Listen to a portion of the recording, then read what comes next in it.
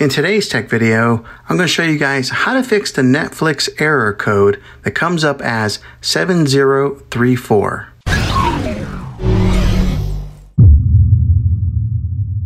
Let's see if we can fix your problems and get your Netflix back up and running as quickly as possible. The first one, it's the easiest one to try, and that is to unplug your TV from the wall outlet and wait 60 seconds. Now don't be impatient here, wait the whole 60 seconds, then plug it back in. This is very different from turning off your TV with your remote control. This is called a hard reset of your TV, so make sure you do this method. If that doesn't work, then find your router that is giving you Wi-Fi and unplug the power to that for 60 seconds. Then plug it back in. If that fixes it, great. If not, let's move on to the next method. Try deleting the Netflix app on your TV.